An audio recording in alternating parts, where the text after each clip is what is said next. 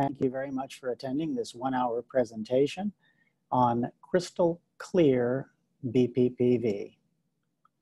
We are going to begin with a careful review of this subject, some of the anatomy and physiology, and we hope to keep this to about 1 hour.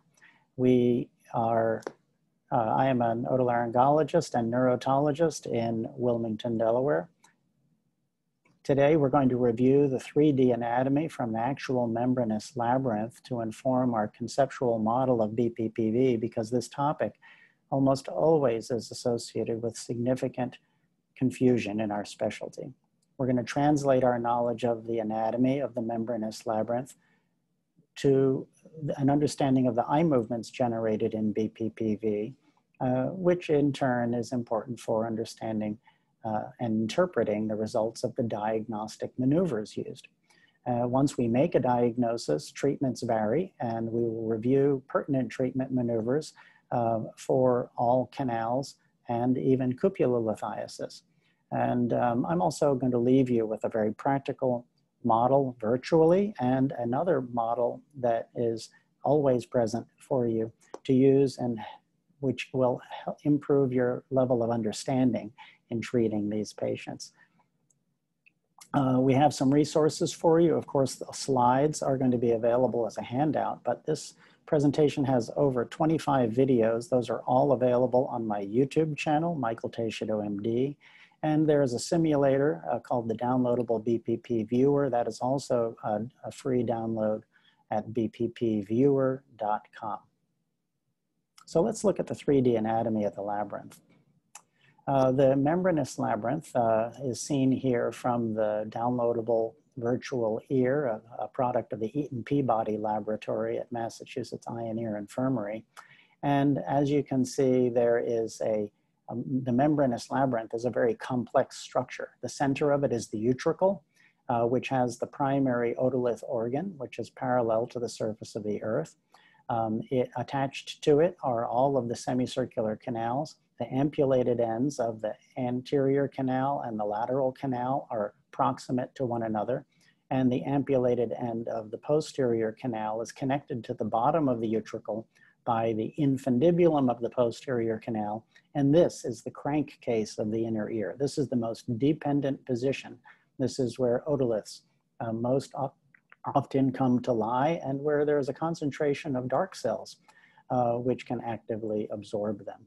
You can see that the canals have a bent toroidal shape. This is like a bent bicycle tire. All of them have this. This improves their sensitivity over a wider range of angles of movement as in their function as angular accelerometers. The macula of the saccule is perfectly vertical and is connected to the cochlear duct by the ductus reunions. The innervation of the otolith organs is with the superior vestibular nerve to the macula of the utricle, and the superior vestibular nerve also innervates the crista of the lateral canal and the anterior canal. The inferior vestibular nerve is smaller in size. It serves only 1 2/3 of the organs, the macula of the saccule and the crista of the posterior ampulla. When we think about the otoliths and otolithic membrane, we have a very simplistic view of it. And indeed, there isn't a lot known. We have a lot of knowledge, but we don't know exactly how well this knowledge from the laboratory translates to human pathophysiology. We know that otoliths are formed from the supporting cells of the otolithic membrane, that they are embedded in gelatin, that there is free calcium in the endolymph, and that calcium is sequestered by dark cells present in the vestibular system. We know that dark cells have a capability of active absorption through pinocytosis and dissolution of shed otoliths, but we're not really sure how much new otolithic material is produced in humans over time. We know that if we interfere with calcium absorption, that large otoliths can occur. Now, contrary to most concepts of the otoliths are not all made of calcium carbonate. Only about 60% of the mass of the otolith is calcium carbonate. The remaining 40% is actually protein matrix. And this protein is important because when calcium dissolves, the proteins remain in the endolymph for some time and may change viscosity and some of the modeling of BPPV that we depend on. There are proteins which are in the core. There are separate proteins which extend from the core to the surface. There are proteins which cover the surface of otoliths. And then there are proteins which bind one otolith to another in a complex net. We know that BPPV increases in frequency with age, probably because of breakdown of some of these nets of protein. But we also know that it occurs as a secondary event in vestibular neuritis when the superior vestibular nerve is involved. There are cases of inferior vestibular neuritis which have no increase in post-neuritis BPPV. Of course, head trauma is associated with loss of otoliths, which can then lead to BPPV. Migraine is associated with a markedly increased incidence of BPPV. A migraineur has a 7.5 times higher probability of getting BPPV compared to a person without migraine. And patients with Meniere's disease, basically a very sick ear, which is malfunctioning badly, has a much higher incidence of BPPV as well. And since most of them have migraine, it may be that migraine is the underlying cause there. So the population prevalence is very high, about 1.6% of the population each year, and probably 20% of all dizziness is caused by BPPV. Now, we do get confused about BPPV, and the reason we get confused about it is that we have a very general concept of the anatomy of the membranous labyrinth. We know about the semicircular canals, but there are some particulars about the morphology, not of the semicircular canals, but of the membranous labyrinth in which otolith disease really occurs that are important to clinical interpretation of pathology. Also, the illustrations used in papers are also following very general rules because that's the level of understanding of the artists who are making the illustration. We've also forgotten the link between vestibular physiology and eye movements that is very important for interpreting eye movements in BPPV patients. So BPPV actually requires exceptional 3D visualization skills, but if we don't have the right idea to begin with, those skills are not of much use to us. So in order to solve this problem, I worked for some time on creating a model that would be useful to practitioners and researchers alike. And we segmented a human labyrinth with the help of the Temporal Bone Foundation, Rindine Northrop, and colleagues in Boston. This segmentation at 100 microns was digitized histologically and then scanned digitally and reconstructed to create a labyrinth that could be used for study. It was then smoothed out by some consulting animators and cloned and then positioned correctly to a human skull according to normative positions established by a team at Johns Hopkins that used CT scan to establish the most accurate normative positions of the labyrinths that has been achieved to date.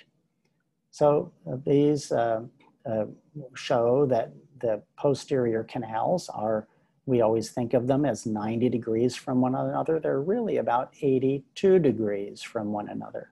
The anterior canals are correspondingly wider from one another than 90 degrees. They average about 104 degrees from one another. Presumably this growth happened as the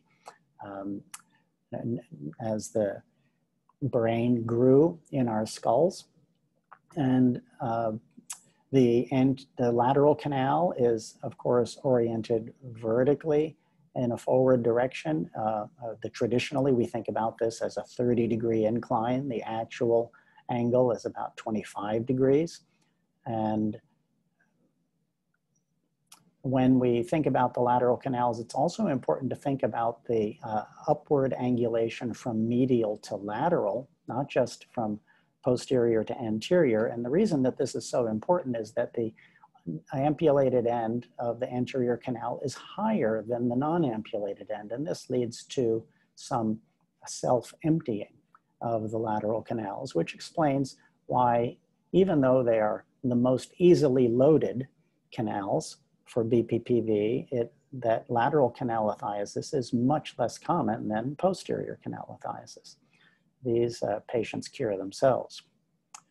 So I combined the information from this viewer into a downloadable viewer so that the model is contained in an environment where we have a gravity field. And here we have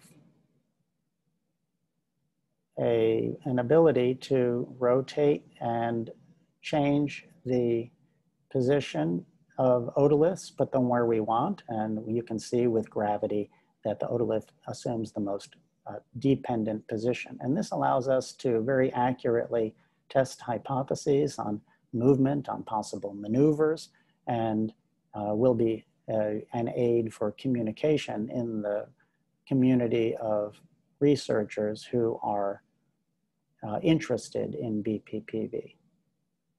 So we can cure this person virtually here, and the otolith will return to the utricle.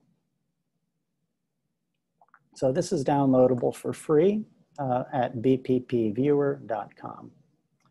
Now, when we, in order to get BPPV, we need to load the otoliths into the labyrinth. And to get from the utricle into the posterior canal, for example, we have to tilt backwards, and the otoliths have to traverse the common crus. So because there's a 40-degree posterior angulation of the common crus, we have to lie down at least 50 degrees for the common crus to become perfectly horizontal to the earth.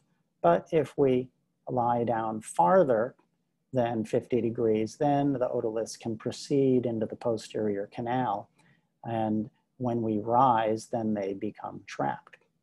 So the anterior canal is something that can also be loaded, but requires a more specific positioning. So if the common crus is loaded and the patient rolls forward with the head angled down, the anterior crus can be, the anterior canal can be loaded. Also, if the head is hung very far forward, then the anterior canal can be loaded on rising. So this happens. Younger people hang their head all the time, especially doing yoga. Some of these patients have a habit of doing sit-ups over a ball. So we have some older people who have anterior canalithiasis, but many younger individuals as well. So let's look at the loaded labyrinth. In the anterior canal, the otoliths end up on top of the ampulla. In the posterior canal, they end up about 30 degrees behind the crista and ampulla. And in the lateral canal, there are two separate positions where otoliths end up.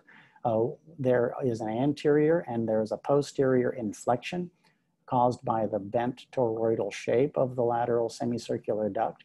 And otoliths can be trapped between the anterior inflection and the crista. And these patients have something called apogeotropic lateral canalithiasis. But more commonly, the otoliths are in the intermediate segment between the anterior and posterior inflection. And these patients have geotropic lateral canalithiasis. Undoubtedly, if you've looked into lateral canalithiasis, you have found the confusion associated with the term apogeotropic, because many people talking about the apogeotropic form don't distinguish between canalithiasis and actual cupulolithiasis. Cupulolithiasis is an important problem. Otoliths can become embedded in the cupula and making it gravity dependent. And this is particularly common in the lateral canal. But another problem that occurs is a light cupula. And we see, just as in alcohol, in which one portion of the positional alcoholic nystagmus, in which the cupula is floating, we see in some patients that the cupula is floating, and this can happen with any cupula. And this is generally associated in patients with vestibular migraine when they are symptomatic at the time of presentation.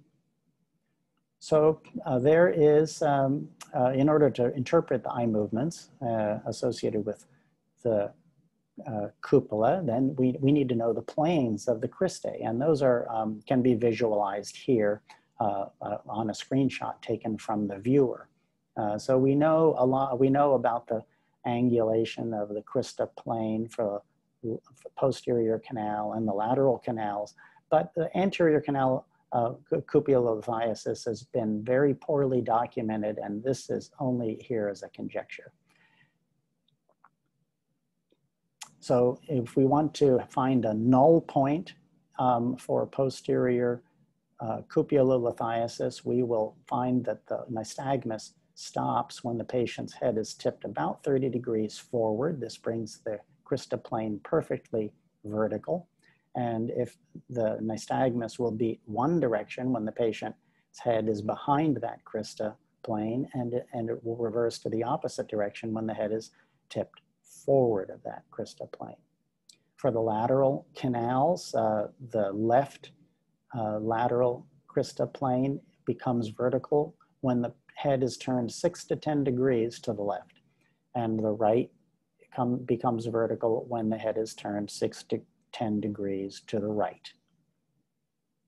Overall, canalithiasis is far more common than cupulolithiasis, and in canalithiasis, posterior canalithiasis accounts for about 90% of all BPPV we see. The remainder is lateral canalithiasis, and really only less than 5% and probably closer to 1 to 2% of patients have anterior canalithiasis. And this is very difficult to interpret, and there are other causes of downbeat nystagmus which confuse diagnosis. Cupulolithiasis is less common, although lateral cupulolithiasis is only slightly less common than lateral canalithiasis. Posterior cupulolithiasis is seen and very rarely as an upbeating nystagmus at rest. This is contrary to our teaching that upbeat nystagmus is always central. If you find a patient with upbeating nystagmus, try those positionings with the head tipped 30 degrees forward of that position and behind it, and see if the nystagmus stops and then reverses around to that position.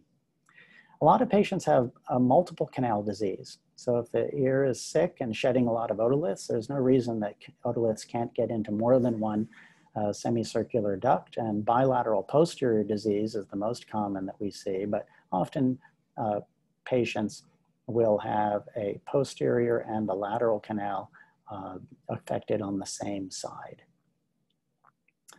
So let's think about eye movements in BPPV. And to think about this, we need to think about the relationship of the canals. We have the anterior canal and the posterior canal, which occupy similar planes. So the left anterior and right posterior canals are on a general plane, and they function together as a pair. When you tip the head along this plane, the LARP plane, you're stimulating one canal and inhibiting the crista on the other side. This confers a particular sensitivity to the system.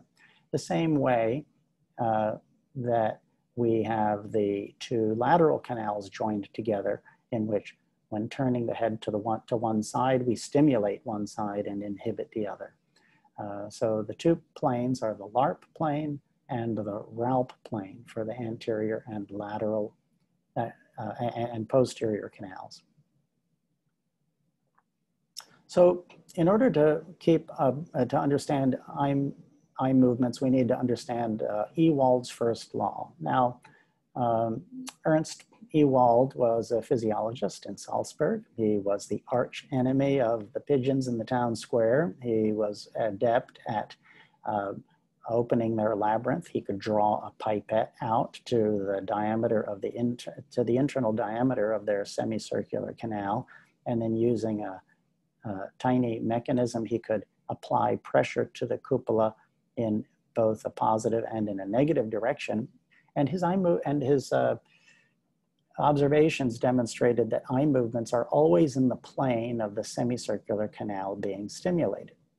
He also noted that the direction of the endolin flow determines the slow phase of the nystagmus. So if you push against the cupola, the eyes drift in that direction. And that corresponds, that's very useful for us in understanding BPPV, because that also corresponds to the direction of otolith movement. When otoliths are falling, it's pushing the cupola in the same direction. So the eyes drift in the same direction that the otoliths are falling, and then there's a fast phase to reset. Now, there is also a polarization of the cristae, which he made note of. He noted that the posterior and anterior canals seem to work together, and we're going to continue to consider them together because of their RALP and LARP pairing. And the lateral canals, of course, are paired, as mentioned. So this is always confusing when we try to think of the semicircular canal ampullae for the anterior, the lateral, and the posterior canals, and remember which one is stimulatory and toward the utricle, and which one is inhibitory away from it. Well, all you really need to know is that the lateral canal is stimulatory in the direction of the utricle, and that the other ones are the reverse. So if you just remember that the lateral canal is positive in the direction of the utricle, you'll be fine. And we'll see how important that is later.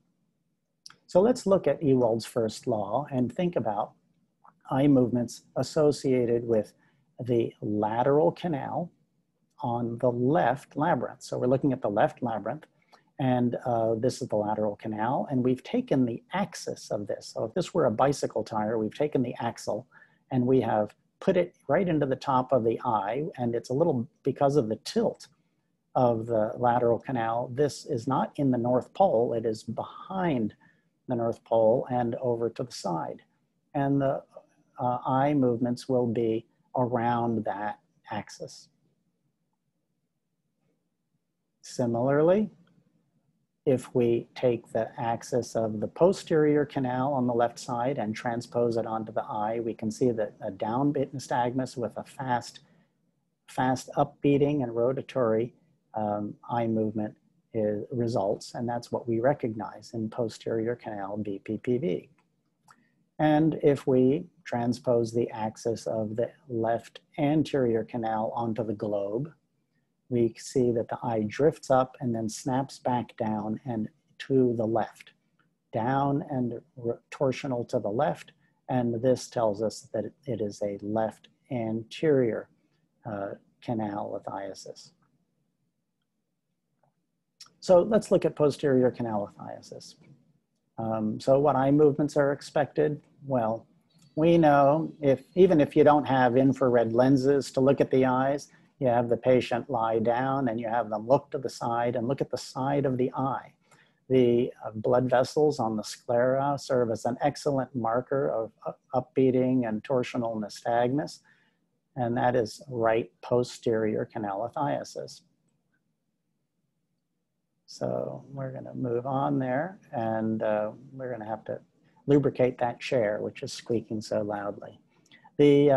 Now let's use the Ewald's first law to dissect the eye movements in BPPV. So this is fairly advanced. We have the patient in the left hallpike position, and we can see that the otoliths are going to fall down and that the eye is going to drift down and then snap back up. And this is the torsional and upbeating nystagmus characteristic of posterior canalithiasis. Now, what if when the patient is doing this, you have them look to the left side? Now they're looking into the axis of rotation, and all you see is the rotatory component. You don't see the upbeating component because they're looking right along the axis of the axle of this canal. So if we have them in turn look to the right, then all we see is the upbeating component, a pure upbeat, because and the rotational component disappears. So this is a way to confirm the identity of nystagmus in any particular canal. So it's helpful to record a difficult exam and then scrutinize it later. So let's look at a patient who has this gaze separation. So head is to the right.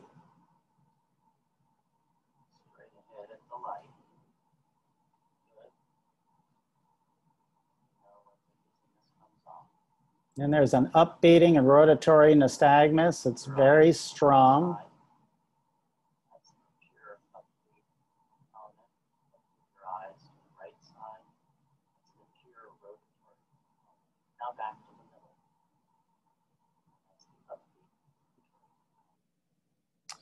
So let's look at anterior canalithiasis. How do we diagnose it? Well, we have to do a Hall-Pike maneuver with the head hanging at least 30 degrees for the otoliths in the anterior canal to start to move when they're in the most dependent position. We see a downbeat nystagmus that is torsional away from the earth, and it generally beats toward the affected labyrinth as we saw earlier. So here's a patient who has right posterior canalithiasis, that is this arc, and then right anterior canalithiasis, that's downbeating and to the right. So they happen fortunately in sequence rather than simultaneously. And that's one of the problems in BPPV is patients who have multiple canal disease, often their responses happen simultaneously and it becomes very difficult to interpret their eye movements. But let's take a look. So Hall-Pike right position, head hanging, well below horizontal. Open your eyes, and there's the upbeating component and rotatory. And now she's going to close her eyes, and now there's a downbeating and to the right, and that is right anterior canalithiasis.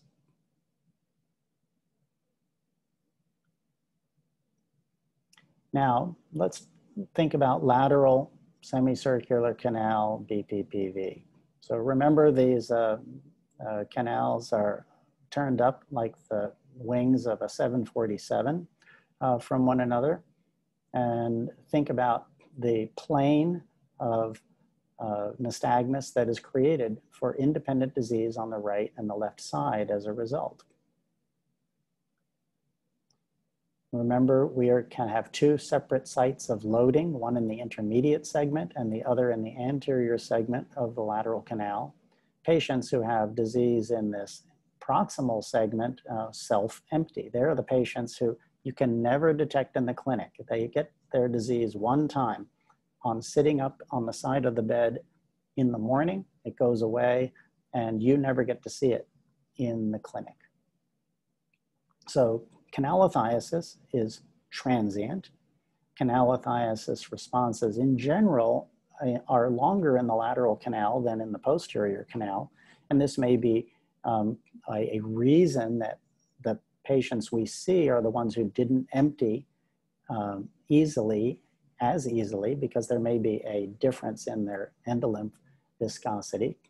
And canalithiasis always causes a geotropic and rotatory, a geotropic horizontal nystagmus. The eyes always beat toward the earth. And so when we see this differential loading of the canal, we can see that the cupula will be displaced in different directions depending on where that otolith begins. And that can result in the traditional geotropic nystagmus or in ageotropic nystagmus. So let's look at lateral canalithiasis.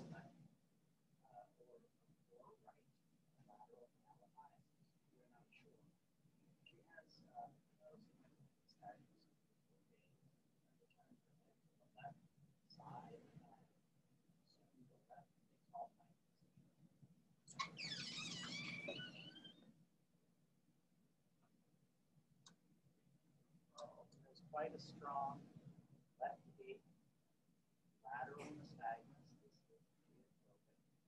Let's see how long that goes before it stops.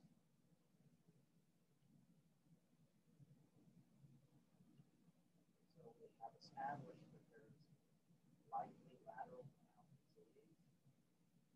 It seems to be tapering now. This is likely canalithiasis.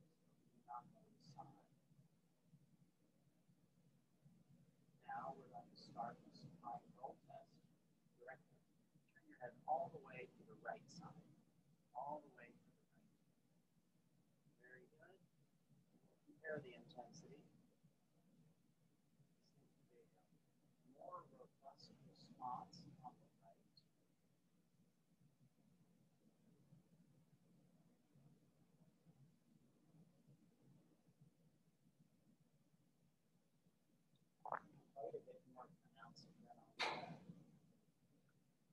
So we continue the supine roll test back and forth at least 4 times in order to decide which side is stronger.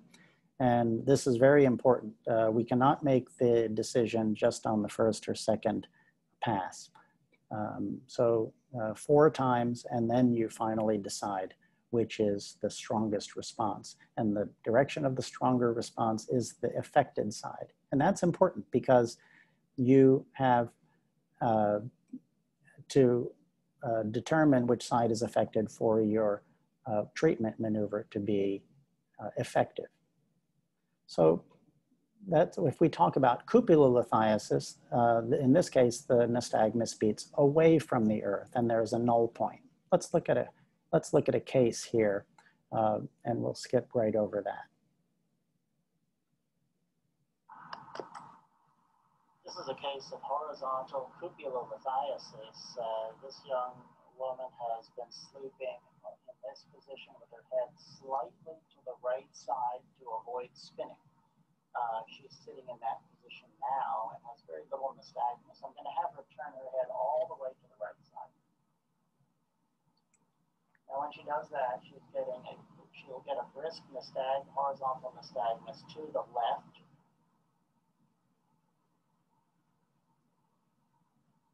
And we've timed this, and this does not fatigue. This continues for as long as she maintains this position.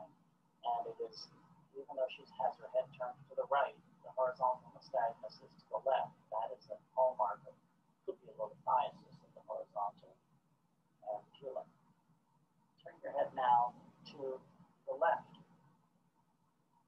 When she does this, we'll see that the nystagmus will slow, stop, and then reverse. It's stopping, and now it's going to reverse, and then the head left position, she has right leading horizontal nystagmus. So this is, and then when she goes back to the slight head right position, which is the null position for her, then the nystagmus stops. So let's think about the way we diagnose BPPV. And this is always done with, of course, the Dix-Hallpike maneuver. Now, early in the century, last century, there was a great concern that BPPV was a problem of cerebrovascular insufficiency caused by compromise of the vertebrobasilar blood supply when turning the head on the body.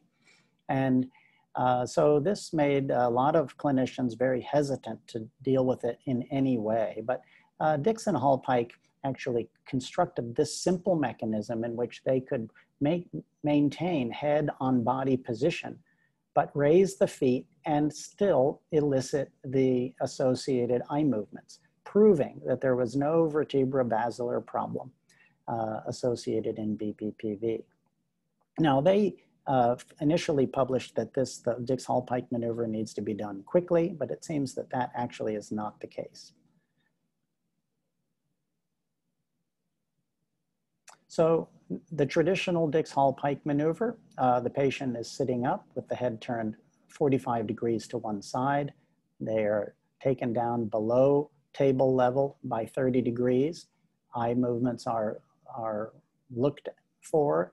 The patient is brought up to sitting and the head is turned 45 degrees in the other direction. And then they hang the head below the table with the head turned to the right. And the eye movements are again observed. That is the traditional maneuver. And you can see that this is the essence of it. And you can see a otolith in the posterior canal dropping to the lowest position. Now, this is the way we think about the, that's what we think is happening in the Dix-Hallpike maneuver. But in fact, when we have both posterior canals affected, both sides will move when we hang the head 30 degrees. And these responses may have different time courses and intensities and significantly cancel one another, making things difficult to interpret. If we had a patient who had 6 canals affected, all the otoliths in every canal would actually move. This can create a significant amount of confusion. It seems that moving the patient only down to horizontal will enable us to separate responses. So in this case, the posterior canal in the lowermost ear will move, but the posterior canal is parallel to the earth in the uppermost ear. So even though it is loaded, no movement is provoked. So this way, because of this, we created an expanded Dix-Hallpike maneuver, which is now published and which we use routinely in our clinic. And to do this, we drop the patient only to horizontal with the head to the left, and then we immediately turn, after reading eye movements, we turn the head to the right. And this separately assesses the left and then the right posterior canals. Then, when we are ready to assess for anterior canal disease, then we bring the patient off of the table down into the head hanging position on the right and then on the left. And then we bring the patient upright.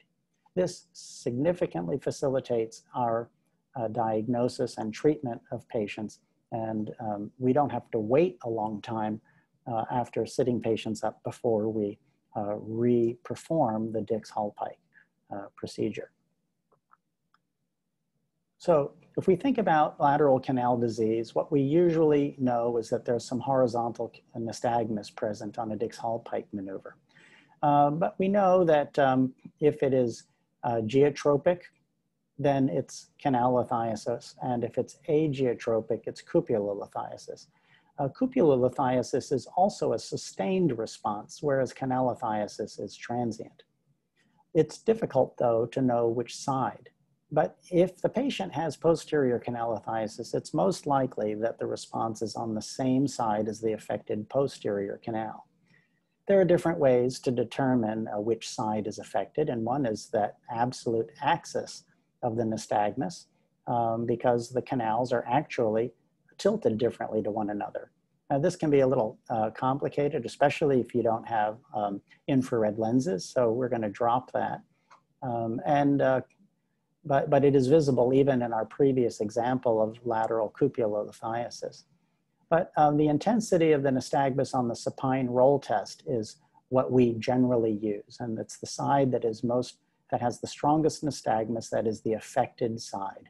And this is a product, this is an association that is established by Ewald's second law, and that is that nystagmus caused by an excitatory stimulus is always stronger than nystagmus caused by an inhibitory stimulus. Now, why is that? The reason is that if we have a polarized crista, it also has a resting firing rate. The resting firing rate happens to be close to 170 beats per minute. It has a maximum firing rate of 500 and a minimum firing rate of 0. This means that stimulation can occur. This means that stimulation can occur in the positive direction with an upregulation of 330 beats per second, but inhibition can only go down by 170 beats per second to 0. So when we do the supine roll test, we are turning toward the affected ear and toward the cupula. Now we're going away from the cupula, away from the affected ear, and back and forth. Now we're going toward the cupula. Now you see there's more duration of fall on this side, and this response may be stronger.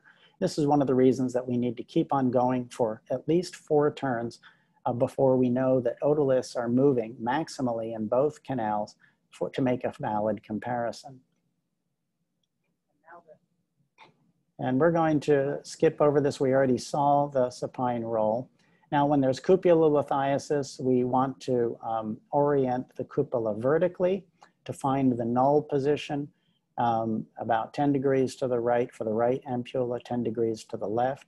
And actually, when you imagine this is the left side and you tip away to the right, well, then the otoliths are going to fall toward the stimulatory side, and that causes the stronger response.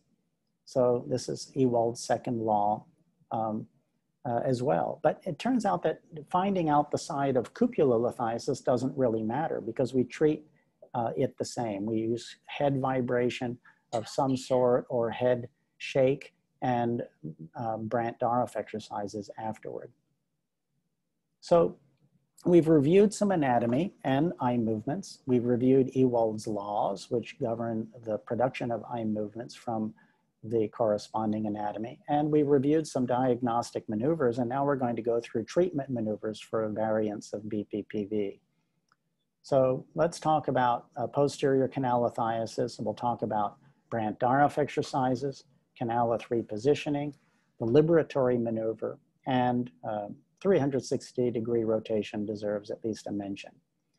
Brandt-Daroff exercises were first described in 1980 as a treatment of BPPV as an inpatient, and these patients had a good response rate just when alternating between these positions. So when we look at an affected left posterior canal, we can see that when we hang the head, we elicit approximately 100 degrees of movement around the axis of the canal. When we move to the opposite side, the posterior canal becomes nearly parallel to the earth and no movement is elicited. And this is all that Brandt-Daroff exercises do. They don't reposition otoliths in posterior canalithiasis.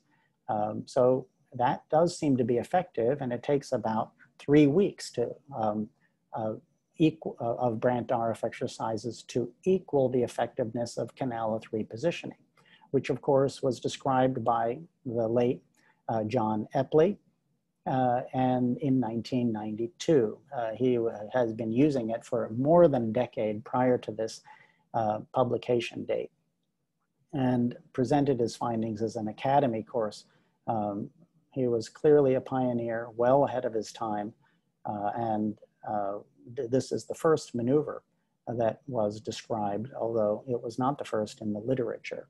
So the way we do this is the canalith repositioning is using the corners of the room. So look at the corners of the screen. Position 1 is to the upper left corner, position 2 to the upper right corner, position 3 to the lower right corner, and then sitting up. So let's take a look at this. You don't have to hang the head below horizontal, but it is an enhancement. And let's take a look. So here's our model, and here is left posterior canalithiasis. Head is to the left, head is to the right, head is to the lower corner, and then upright. And there is the, there are the otoliths back around in the utricle where dark cells can dissolve them. So let's take a look again. Lying down, head, nose to the left, nose to the upper right, nose to the lower right, and then upright. Why is the head forward? Because the common cruce is tipped backward, and this brings the common crus vertical to empty the common crus more effectively. So we, of course, wait. How long do we wait? Do we wait 30 seconds? Do we wait a minute? Generally, every patient has a certain latency from the onset of the Hallpike to the end of their response. And this is indicative of the hydrodynamic drag associated with their particular otolith mass. And if it takes 40 seconds for their response to end, then you should wait at least 40 seconds in each position. If it's only 15 seconds, then you can wait about 15 seconds between each position. And you have to do it more than once. So our head, here is we have to repeat the Dix-Hallpike maneuver to verify success. But if there were otoliths not completely removed from the canal, then that repeat Dix-Hallpike will reposition them in the canal. So the patient has to be brought up from the Hallpike position by CRP sequence.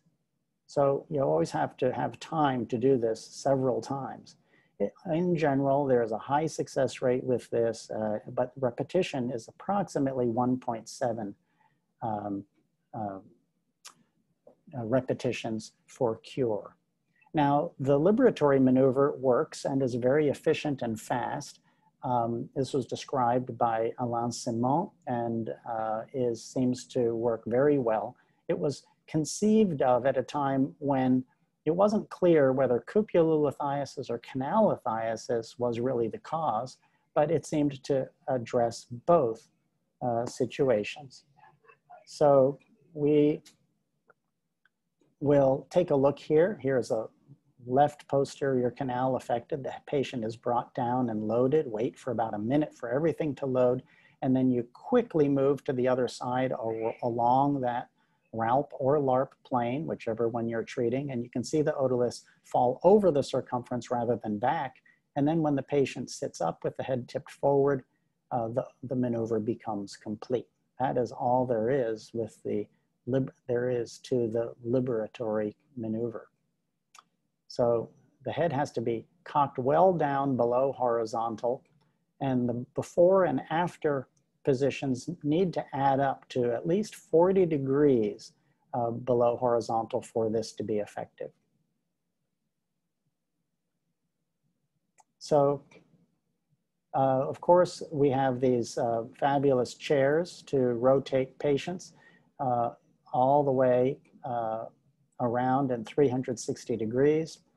And these can also reposition otoliths. So here we go. Here is the posterior canalith coming down and around the circumference of the posterior canal. Now these chairs aren't perfect. This could result in loading of the anterior canal here if you were turning at the wrong speed. And in fact, it was discovered that happened and that you could rotate to cure the resulting anterior canalithiasis as well. So when we treat lateral, let's move on to lateral canalithiasis treatment. When we do this, we're generally doing a log roll away from the affected side. So you don't have to worry about the apogeotropic form, because when you do the supine roll test enough times, the apogeotropic form converts to the geotropic form.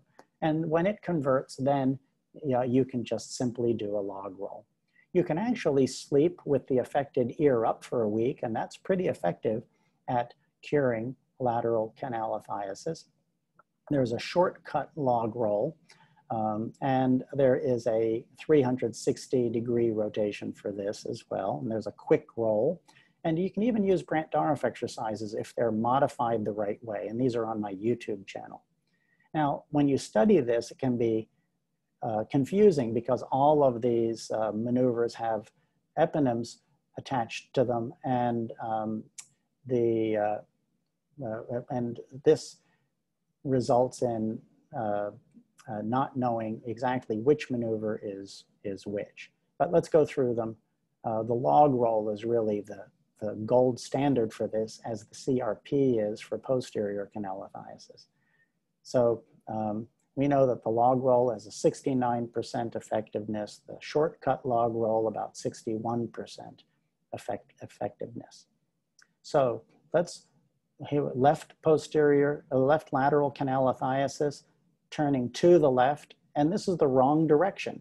And now the patient has anterior segment lateral canalithiasis. The otoliths are piled onto the crista. The patient feels sick now and will not come back for another treatment. They're now vomiting in your examination room. So we have to remember to turn away from the affected side. So this is the left lateral canal. Again, let's see, I thought we had advanced our slide. Here's another video, and now we have left lateral canalithiasis turning to the right, away from the affected side, and you can see the progress of the otolith mass toward the non-ampulated end of the lateral canal and the entry of the otolith mass into the utricle, where they will not cause symptoms. So sometimes a patient will have symptoms after repositioning because otoliths can be asymmetrically placed onto the utricle, unweighting it, causing a certain amount of ataxia, but this generally clears within the first 24 hours.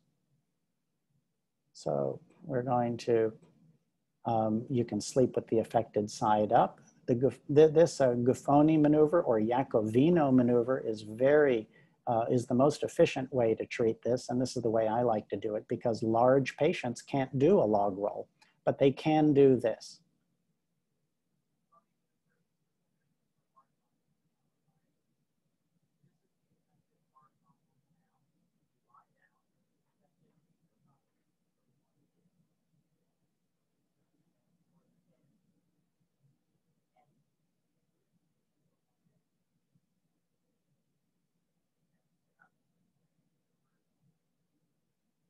It doesn't get very much easier than that, and that's 61% effective. So if you do this in the clinic and then you send the patient home with the modified Brandt-Daroff exercises, modified to maximize movement of any residual otoliths in the lateral canal, you should have pretty good clinical success. So this is the lateral canal, uppermost, turning the head toward the nose to empty the canal, and then you sit up. So, and these are the modified Brandt-Daroff exercises. The patient just keeps the head forward rather than turning it 45 degrees up. If you turn the head 45 degrees up on each side, then the lateral canaliths only move about 45 degrees. But by keeping it forward, we increase the overall movement by a great deal. And in fact, we've refined this now about 10 to 15 degrees upward tilt, maximizes treatment and safety in this maneuver. So there is also a supine head turning. You can just have the patient do the supine roll test, and that is the same as doing these modified Brandt-Daroff exercises. For anterior canalithiasis, there are lots of different treatments, but we're going to try to keep it simple. There is the standard Epley maneuver, and there is the rapid midline maneuver called the Iacovino maneuver. And this is very, very effective. So let's just take a look. The standard Epley maneuver you even start with the head tipped to the affected side results in movement of the otoliths. You do want to hang the head deeply. This in position 2, the otolith mass progresses even farther. In position 3, the otoliths don't move at all because the anterior canal is parallel to the earth, but the otolith mass has progressed far enough toward the common crus that when the patient sits up, the otoliths will fall from the 3rd position in through the common crus and into the utricle. That's quite easy. Now we've shortened this, and by eliminating the unnecessary position that can result in effect if the head is tilted wrong, into a very simple short CRP. And this is recently published. But the best way to do this is to just have the patient hang their head severely over the end of the bed in the midline. This eliminates the need to know which side is affected. And when the patient rises, they will fall back out of the labyrinth. Usually there's an intermediate stop about 45 degrees or 30 degrees up from horizontal. And of course, you can do 360-degree rotation. Now you can also do deep Brandt-Daroff exercises for this, and we send patients home with that. And the difference that we see with what we do for the deep Brandt-Daroff exercises is that when the patient goes down, we really hang the head deeply onto the bed. And not everybody can do it because they don't have the neck mobility. But this can result in actual emptying. It can be it can be actually a therapeutic maneuver and is similar to a lateral positioning maneuver described by Reiko in the past for anterior canalithiasis, but which is little known about or used.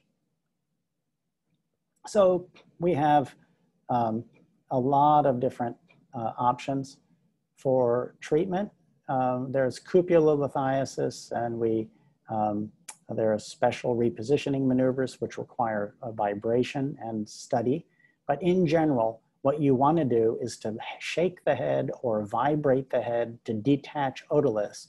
And when those otoliths do become detached because of shaking or vibration in the plane of the canal, then you can do Brandt-Daroff exercises to move the newly shed otoliths away from the affected cupula.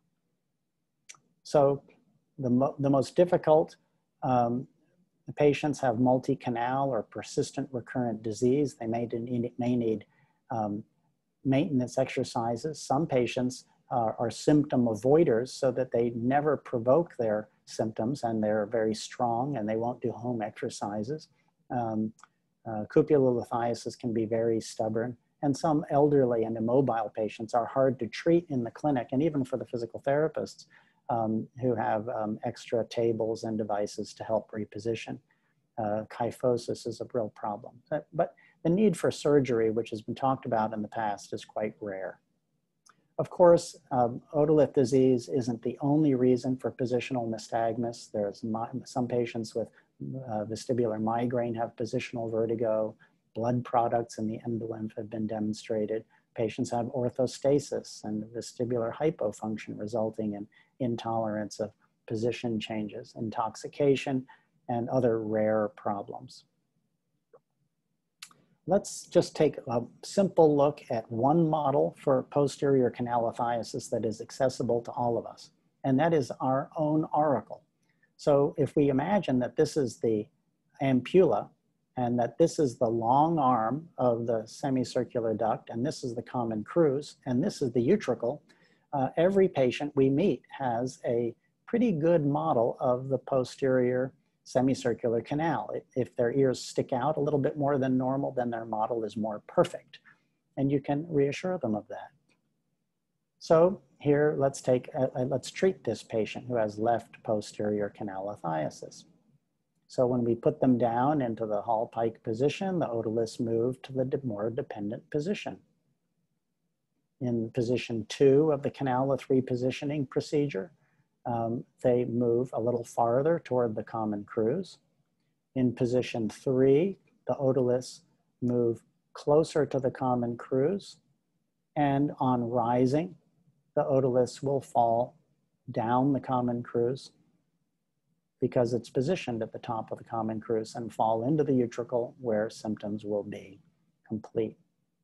So that is the end, and I thank you very much for your attention. This kind of work doesn't happen alone. I've had the assistance of many fellows, Rindy Northrup at the Temporal Bone Foundation, who helped me to create the model, and Brian Little at Christiana Care, and the numerous computer engineering and computer science students at the Delaware Biotechnology Institute at the University of Delaware. So I do thank you very much, and I look forward to seeing you again next year. Bye-bye.